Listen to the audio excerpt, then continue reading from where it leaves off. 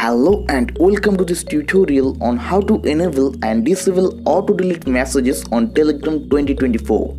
So without wasting any time, let's get started. First of all, open Telegram application. After that, click on three lines at the top left corner. Then here you click on settings. After that, just scroll down.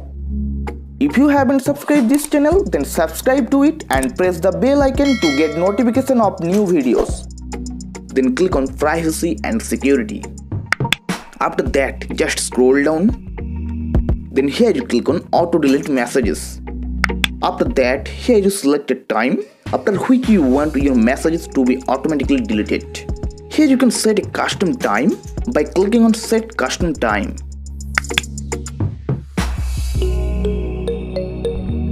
So here I will select after 1 week.